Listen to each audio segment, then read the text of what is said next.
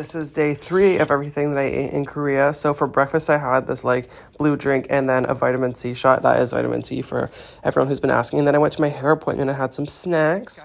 And then after my hair appointment, I went to McDonald's in South Korea for the first time. And it was actually really interesting. I had a bulgogi burger and it kind of just had like bulgogi sauce on it. And then they also had mozzarella sticks. And it was so juicy. Like, do you see that saliva pull?